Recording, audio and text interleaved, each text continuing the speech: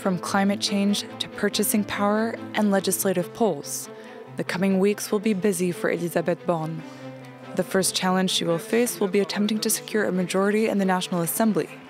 There is just under a month left before the first round on June 12th. It's expected that the competing political parties will spar over purchasing power, something that's on everyone's mind in France as prices continue to surge. When it comes to purchasing power, the fact that she's a technocrat might not look so good. Technocrats are usually seen as being very competent, but not so much as being close to the people and to their concerns. Now we have inflation, and people are really feeling their purchasing power taking a hit. Another contentious issue is retirement. The president has proposed raising the legal age of retirement to 64 or 65. It's a long-standing bone of contention with the trade unions, something Elisabeth Borne is no stranger to. We know that with her, discussions are frank, but it's difficult to convince her.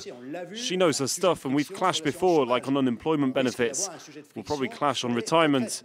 We've warned that we're against raising the retirement age. Last, there's the environment, something Emmanuel Macron turned into a campaign issue. She's very familiar with topics related to the environment. But what matters now is the roadmap she's been given by Emmanuel Macron. Ecological policy, this means respecting carbon budgets. She needs to be held accountable, and goals need to be met. The first step for the new prime minister will be to form a government.